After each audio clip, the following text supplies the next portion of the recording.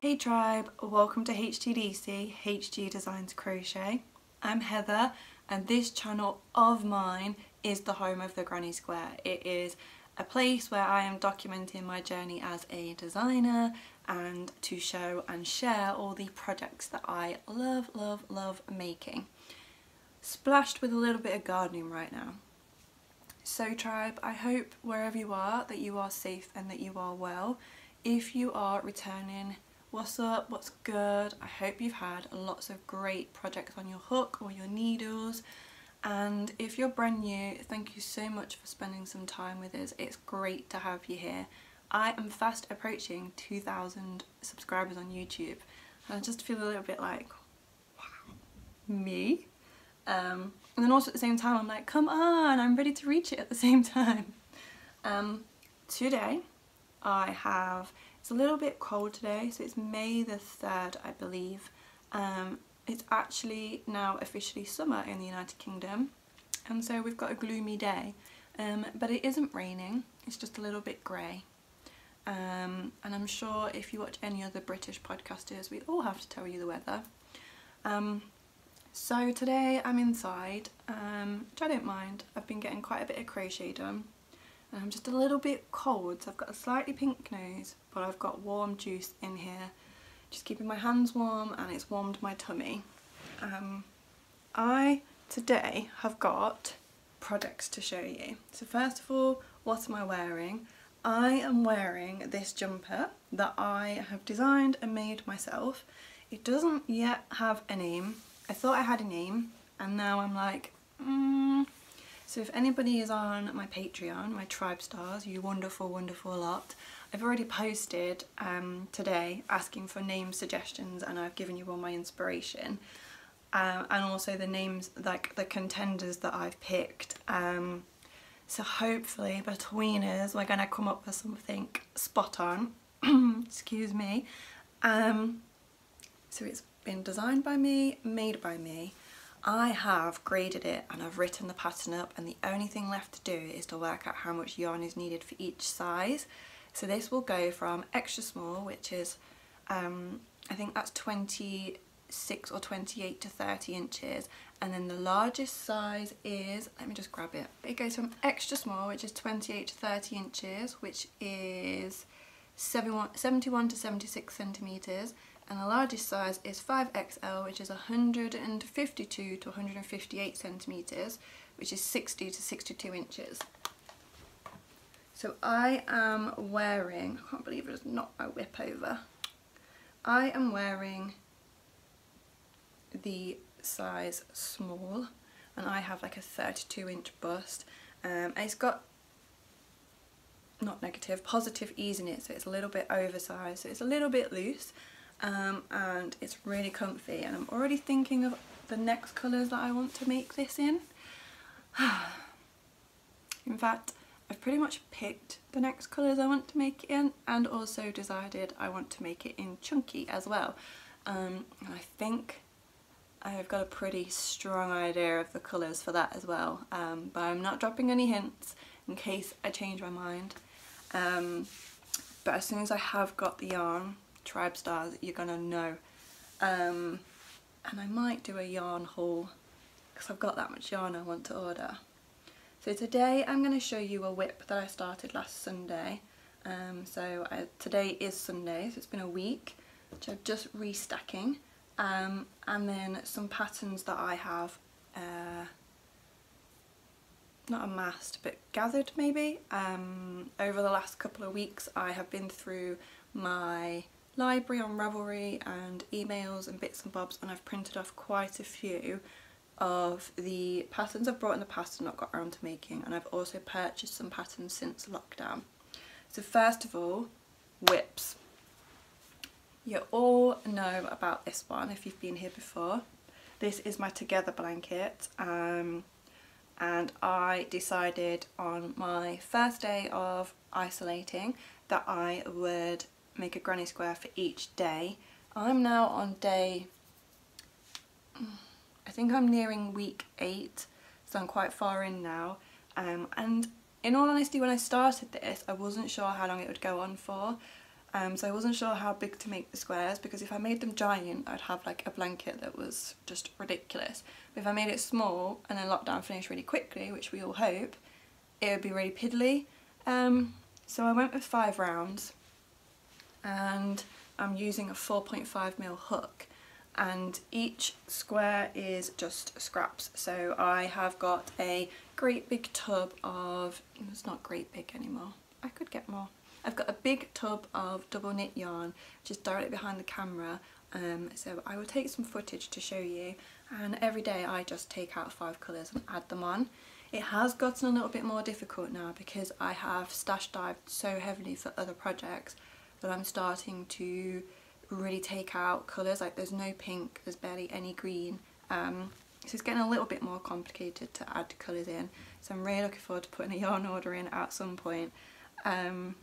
I got this up to date last Tuesday, and I weaved in all the ends on the back and then turned it over and realised there's just a couple on the front, and then I added this square in the week. I usually add each square on my lunch break, that's been my routine, but for various reasons that routine hasn't been working, and so this blanket is behind by like I think 5 days again. And normally I will then catch up with it on Sunday during my church live stream, only I was working on the last little diagram for this pattern, so I didn't do any crochet, but I will get it up to date on Tuesday, and then I will spam the gram with even more pictures. If you're on Instagram, I am at HGDesignsCrochet, so that you can take a look. But I have been picking out colours, so although I haven't gotten around to actually adding them on, I've got my colours lined up. It's just a case of giving myself a portion of time to sit and add them on. So I'm on 1, 2, 3, 4, 5, 6. I think I'm about to start row 8 and it's halfway through row 6. I start row 8 on, oh, I've just found an end. I start row 8 on Wednesday, so Tuesday night I will make sure that this is all up to date, ready to start my fresh week on the Wednesday. So what do you think to this? I do love the colours, I love that it doesn't clash, but it does, but it goes. And in terms of picking out colours, I just sort of eyeball it and try to distribute the colours evenly. I don't like 2 colours, so in this square, in the surrounding ones, I won't use those colours because I want it to look like I've just picked out any old colour, even though I've spent hours agonising over it. But last Sunday, because I was pretty much on top of that, I wasn't on top of that, I had so many ends, but whatever. Because I'd just finished this and it had been photographed, and I was just like, oh, what's next? And I've got a list of what's next in terms of designing projects, but they all need grading before I pick up my hook. So I was just a bit like, oh, I think now's the time for a new project. And if anyone's watched my previous vlogs, I made a pledge with my Tribestars, the Patreons, my wonderful, wonderful Tribestars, that we were going to do team finisher. And that means I am working my way through my WIPs before starting more projects. And so I did say that I was going to tick off X amount of projects before I allow myself to start a new pattern. And the Tribestars, Casey and Charmaine in particular, said that was a fair deal. So, I mean, if you give me permission, I'm going to start a new WIP. So, Sunday night, it's just sat scrolling on the gram because I didn't really want to commit to anything, but I wanted to make something.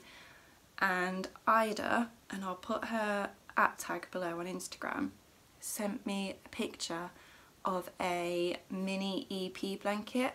So for those of you that don't know, the EP blanket is the Easy Peasy Blanket by Meet Me at Mike's on Instagram, and that inspired my blanket that I called Enough, which is upstairs, that's what I'm pointing. I've done I think I've done 20 or 25 squares and they're about 11 rounds, and they're all ready and they just need joining when I get the joining colour. But Ida had sent me a picture of her mini EP blanket that she'd started with with scrap yarn, and I just knew instantly that I had to make one. So that night I started one. So she sent me a picture. Her squares, I think they're 7 rounds, or maybe, I think they're 7. I think we've done similar, or maybe they're 6. But I decided to do this. I love it already. So each square has got 5, has it got 5? 1, 2, 3, 4, silly, 4 rounds of this grey in the centre, and then I've bordered them with 2 rounds of a colour. And I decided that the colour scheme was going to be inspired by my huge love of gardening right now. So I wanted like the sunshine yellows, the natural greens, and then some blue for the sky. So I got busy and I started making squares, and on, I think, Sunday night I made the first 7 squares. So here's a selection of the colours that I've used.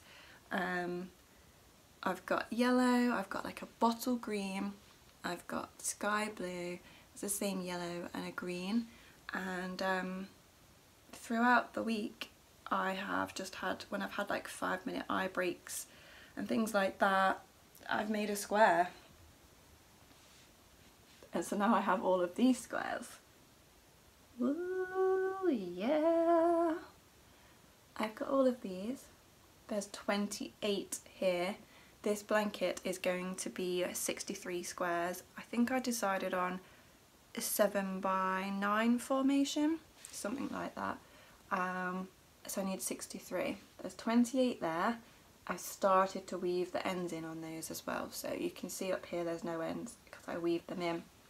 But not only have I made those 28, I've also made 24 centres, and I weaved the ends in on those as well. Yeah. So how many is that? 52. Have I made 52 in a week? Yo. That's crazy. I messaged Ida earlier and was like, I'm so sad because I'm loving it, but it's going to be done so soon and I don't want it to be done. And what will I do when it's done? Oh wait, yeah, I'll just make another blanket. So I've got these, and I've got these. It's a week's worth of work. And I haven't been going gung-ho, and I haven't been, like, it's not been my obsession. I have also been working on this, as in writing up the pattern. I've worked on my Aran, knitting, and I've swatched for a new project, but I'm not showing you that. I did cave in and showed a sneak peek to the Tribestars just because I want a little bit of feedback on whether it's a goer or not. I think I'm just going to make it anyway, but it's always nice to have my cheerleaders like back me up and be like, yes, do your thing. So these need their outer edges adding on, but to be honest, I'm just going to keep going with the grey centres for now. I stash dived and this yarn is discontinued. I brought it from one of the pound shops in the UK when it went out of business, and so I have got enough of this to make just about make the 63 to make the blanket, and then all of this will be gone out of my stash. But I think each of these, when I weighed them, was 4 grams, and then the outer edge was 5 grams, so it's 9 grams per square. And I always, when I'm stash diving, I always weigh the different sections just so I know roughly how much yarn I need, and I can go through my stash and weigh out to see if I've got enough. So I had just enough of this, and I find a little bit more, so I should be good. And then I've got loads of colours picked out, as you've seen, so I should be fine with that. However, I've probably only got enough in stash to maybe do another 6 in green, and then the rest are going to be blue and yellow, and I wanted it to be more green than anything. So what I think I'm going to do is when I place my yarn order, I'm going to order some green, and that means leaving some of the grey squares without their colour, just so that when that yarn comes, if I keep back, like, I've got another, how many more do I need to make? 11. So say if I just keep back at least half of this wedge, then, and to add grey on, then there should be a good mix when I get to it. So I've used a 4mm hook for this project. It doesn't have a name, I'm just calling it my mini EP blanket, and it is just, it's just great. It's what I need right now. It's something that I can pick up, I don't have to think. I can make granny squares with my eyes shut, I don't have to have the light on, I can crank these out whilst I'm watching a film, and it's just really nice to have something just to pick up that I don't have to think about. This is great, but I have to pick out the colours, so it's not like I have to have the big tub of yarn next to me and keep looking and or row them all up before I start. This is just simply a ball of yarn and just keep going till you're done, and then I will pick one of the colours and I'll make like 3 or 4. I'll add 3 or 4. Does that make sense?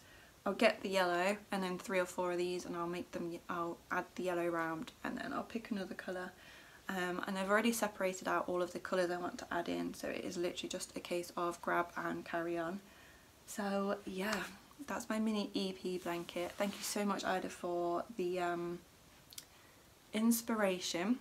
And now that you've all seen it, I can finally post about it on Instagram. I always try to wait. Tribestars always get the first dibs, like the first sneak peeks, but then I try not to put too much on the gram before you come here, otherwise I always think, well, you've seen it, so there's no great big like ta-da. I want you to see the thumbnail and be like, oh, what's that? So mini EP, well in progress. If I carry on at that speed, it'll be done next week. But I know which projects I'm working on in terms of my designs, and then also I'm thinking of making another stash busting granny square pattern blanket by just making block granny squares. So just pick out a colour, make 5 or 6, I think I'd probably go with 6 rounds of one colour, and then I'm just going to join it all, and then it will just be all multicoloured, and again inspired by Ida and a blanket that her grandmother made. You can see that on her Instagram. But I might hold off starting that until I've ticked off a few more projects on my list. So I've already finished Distraction, or the Tetris blanket as people call it. I have finished all the squares for my Enough blanket. I've made as many centres for my 2 round granny square blanket as I can out of the stash I already have. And I finished this, and I think that's it for now. But then I've made huge progress on my Aran. Yeah, so I'll probably take a few more off. Anyway, I'm going to show you a couple of the patterns that I have recently acquired, and then I'm going to go, because I was going to leave this at 15 minutes and I have already exceeded that.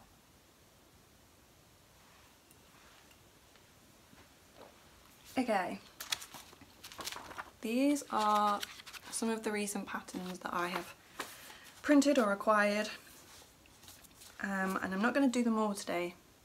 I'm just going to show you a couple.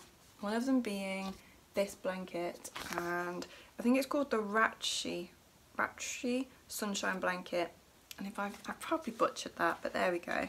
And I will put a picture on screen just to show you, but it's a beautiful bright blanket, and I brought this because when there was the wild fires in Australia at the start of the year, part of the proceeds for this went, for the pattern purchase, went to charities to help with the relief, and so I purchased this, and then I printed it and I took it with me to show my grandmother, and she loved it so much that I left it there with her and intended to print out another copy. and I just totally forgot about it, and it wasn't until this was reposted on Instagram that I was like, I have that pattern. So that's another blanket that I could start when this one's ready to be joined. So as part of Team Finisher, I'm trying not to buy any yarn, and so what I've been doing is once all my squares are ready, I put them to one side with all the ends weaved in, ready for when I'm gonna place a ginormous yarn order, and then they can all get joined. So at this rate, by the time I get around to placing this yarn order, I'm going to have enough mini EP, the 2 round granny square and the other granny square black one. That's 4 blankets to put together. Yeah, so blanket stack 2 is happening. And I could easily make this out of stash and then just buy another joining colour. So that is pattern number 1. Pattern number 2 I'm going to show you today is the Stormborn.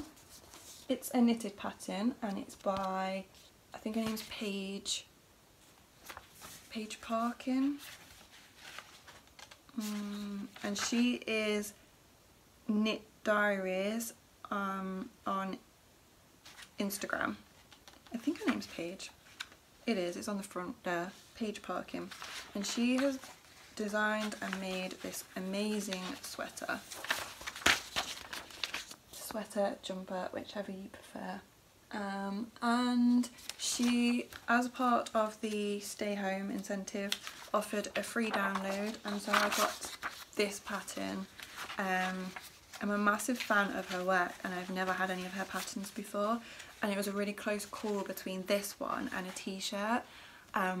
So I decided to get this one, but I do think that I'm probably going to go back and purchase the t-shirt one. 1, to say thank you to the designer for doing that, and 2, because I think it'll be a really good staple in my summer wardrobe. So this uses, I think, it uses worsted weight held double, so that's Aran weight held double, so it's pretty much chunky. And I'm not sure out of stash what I would use for this. I do have, would that be chunky or super chunky? If it's chunky, I have got some chunky in my stash. It's like a pink tweed that I could use. If it's super chunky, I don't have anything, and I don't have enough Aran or worsted weight yarn to use unless I hold some yarn, unless I hold 2 different colours together, which I could do. So there's another pattern in my queue, and I think that would be a really good one for winter, especially as I trying to have an entirely handmade wardrobe for this winter in terms of like woolens. So it'd be really nice to have a mix of my patterns and some other indie designers and also the big companies. One more pattern and then I'm out of here. Another designer that I absolutely adore is Andrea Knits. I think she's like Andrea Mowry on Instagram. It's probably on here, let me check. She is I can't even say it, I'll put it on the screen. Dreani Knits, and she also ran a sort of coupon code for the stay-at-home initiative when lockdowns were started to be announced outside of China, and so she gave a code which was 50% off, and so I decided to purchase 2 patterns because you're getting a half price basically. And so I went with this and a pair of socks, and I'll show you the pair of socks next time. But this is the Raine shawl. I've never made a shawl before, but this is beautiful, and it made me think of Aran knitting because it's got like, there's that accent again. It's got a real texture to it which reminds me of Aran knitting, and so I decided to get this. I love the yarn that she's used, I love the colour, and I think that would be something that I would definitely use a lot in the winter and in the evenings when I'm a bit chilly, just to wrap around myself. So I put not wording very well today. I purchased this and yeah, I'm really looking forward to it. It has got some baroche or baroche. I have this same issue with that word every time, and I've never knitted like that, so it's going to be quite challenging to learn, I think. But if I've pretty much mastered Aran, I'm sure I can master that. So I've got another 4 or 5 patterns there, and I will show you them next time. But for now, I'm going to go. I've got a little bit to do on this pattern, then I can get it submitted, and then I'm going to do some baking, and tonight I'm going to weave these ends in. So I'll be back next week. I'll be back to show you what I've worked on. These might be done. I might have started something else. I should hopefully have started on my second garment that's in my queue. And I can't wait to see you, and I can't wait to show you. So until then, stay safe, stay sane, and happy making, and I'll see you soon. Bye!